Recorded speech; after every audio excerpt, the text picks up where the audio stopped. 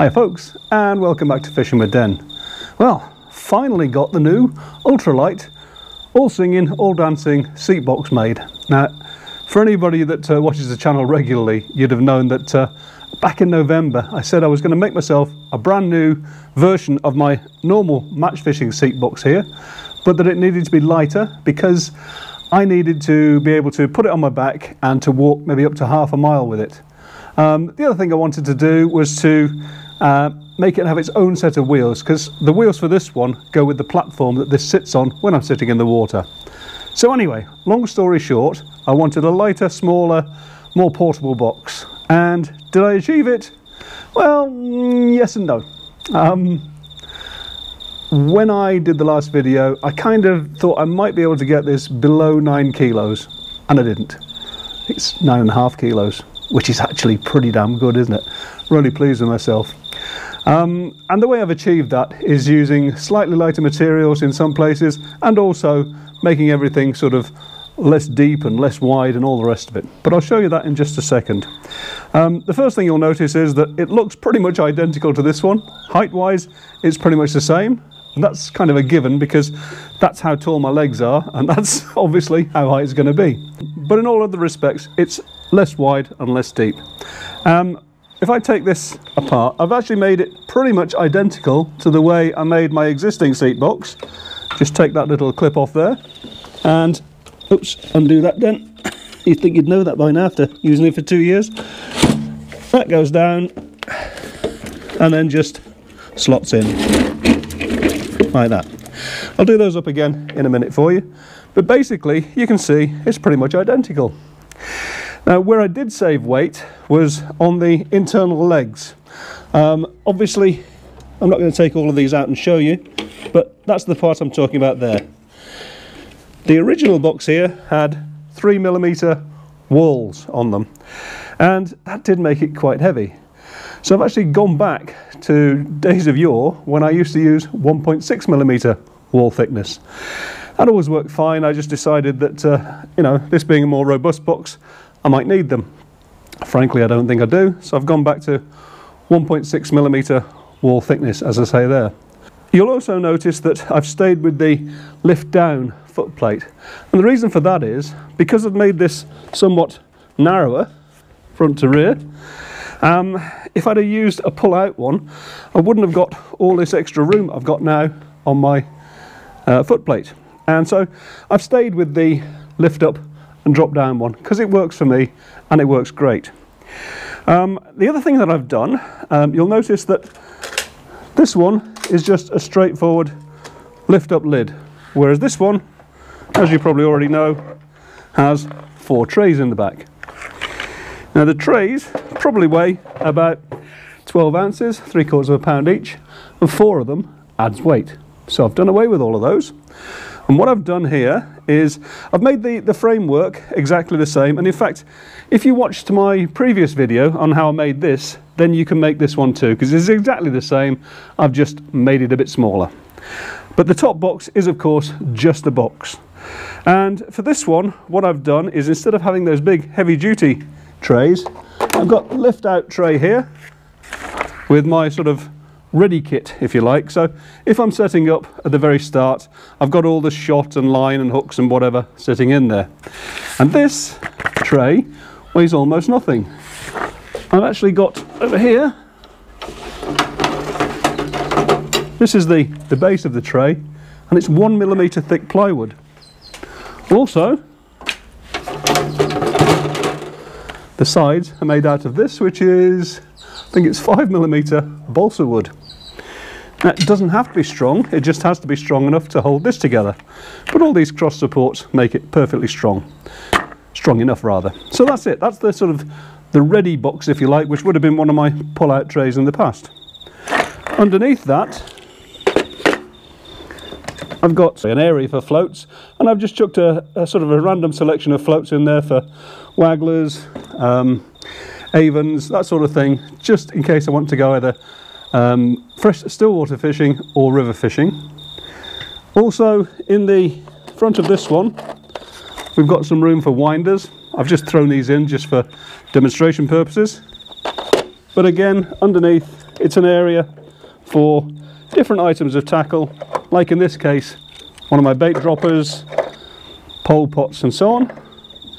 And finally, at the very back, because this is now about 75 to 80 millimeters deep, I can now get my big feeders in there. So there's a selection of big feeders. Now I did talk about the possibility of having another sort of a pull-out tackle box, if you like you get on the commercial seat boxes, and fitting it under there. But frankly, I've got so much kit into that there, and bear in mind this is an alternate box, not the all singing, all dancing match box. That actually, for me, is pretty good. So, all in all then, I'm pretty pleased with how this has turned out. As I say, weight-wise, this comes in at 9.5 kilograms, and that's probably less than half of what some of the commercially available boxes actually weigh. This one weighed in at 13 kilograms when it was empty. 9 with that one, still a good saving, £7 or £8 saving. But also, if you remember I mentioned that these middle legs here, with this box, I never use the middle legs anymore. I just extend the front, extend the back to whatever it is I need. Remember, I don't get to sit on flat platforms mostly. I'm usually on a bank, so these will be dropped down.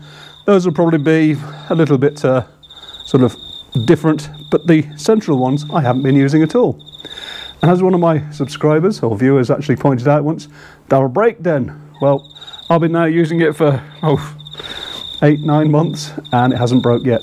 If it does, you'll be proved right, whoever you were, and I'll be proved wrong. But if I'm proved correct, and I'm pretty sure I am, if I've been using this for 8 months now, I'm pretty sure I'm correct. I can probably do away with those middle legs, and that will actually get me to, guess what, just below 9 kilograms. So that's the basic box then. The other thing I did was to obviously make everything compatible. I just grab all of these for a second, so that everything that I need can fit from this box to this box. So if you give me a second, I'll just set all that up rather than you having to watch me doing it, and then we'll come straight back to you. And that's everything set up. As you can see, I've got the 2 side trays on it. I've actually made these separately from the other one here, because I made those out of this structural material, this 38mm by 25 by 2mm structural material, and it made them quite heavy.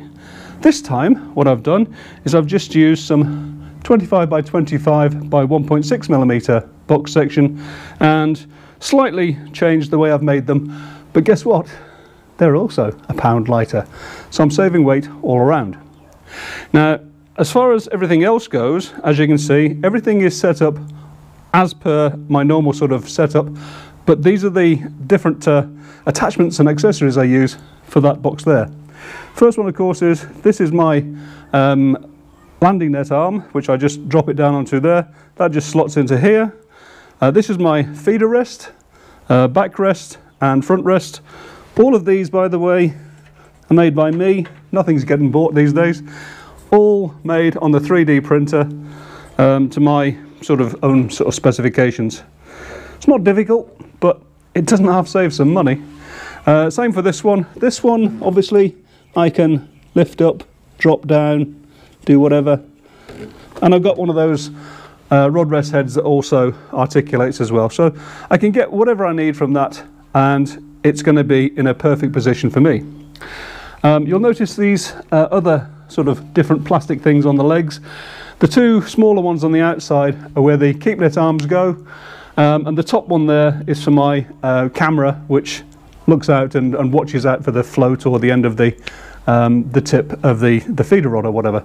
So really, as I say, I can just literally interchange pretty much everything. Oh, one other thing, you've got my pole roost here. That just slots in to the ends of this tray too.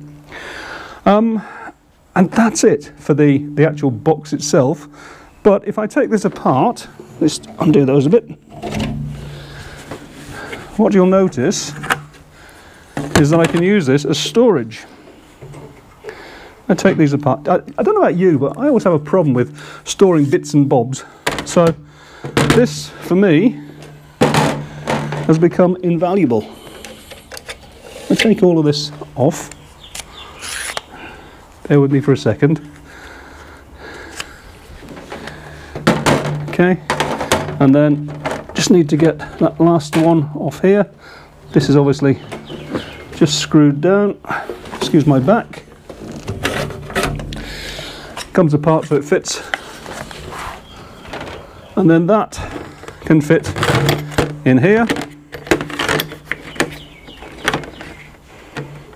Oops. I need to make this one a little bit shorter, but trust me, generally it will fit into there. I could cut this out, but it's worth having as an outtake. I've got probably 4 millimeters too long. It won't take much to just shorten that down. That's a bit embarrassing, isn't it? But anyway, what I was trying to show you was that this comes off here, and then this becomes a storage item. All we do is fit that into there. Make sure these are undone. That one into that side. Do up the little knobs, and again the knobs are done on the 3D printer. Just turn it around to show you. And now we've got storage. So again, I was going to put that under here, but to be honest, this just fits neatly into the side pocket of one of my carry-alls, and so that works for me. Right. Now the only other thing I haven't shown you yet is the trolley kit, and I'll do that now. So basically, this is very simple. To fit the wheels, all you have to do is drop the front plate legs, let's call it sort of 8 inches or so. Try and get them about level. Just lock them off. Release the foot plate itself. Now it's just a question of fitting the M6 bolts through the holes.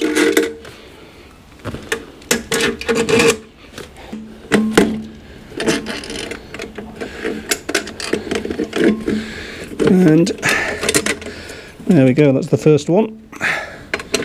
Just get that held on.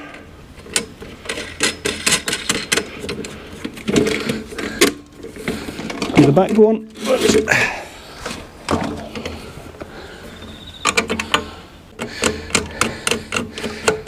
Okay, that's the arm on. So now I can drop the front plate and fit it exactly as per normal. Lock it off. And now what I do is I go to the back and I just drop the back legs a ways. Again, there's no hard and fast rule, just somewhere about there. And now we're more or less ready to get the wheels on. Sorry if I'm out of breath, but as I've said before, I'm old. Now we're going to use the place where the little legs go to do this. And I've found the easiest way to do this is to lean this against your car like that, and then into there, into there. That's it. Oh. Don't bang your head then. Okay. So that then is pretty much it. All I've got to do is, for transportation purposes, lift the back legs up a bit. They don't have to go all the way, but really, that's the wheels on. It's slightly back heavy, so it's actually worth just keeping those down a little bit there. But the beauty of this is that you can put your carry-all on the front, strap it down with a couple of bungees, don't forget to take your legs with you, and that's the new Ultralite seat box. And that's also the end of the video. Hope you enjoyed it. As always, if you did, click the like button. If you want to subscribe, feel free, and if you want to donate, that's always appreciated too. See you next time.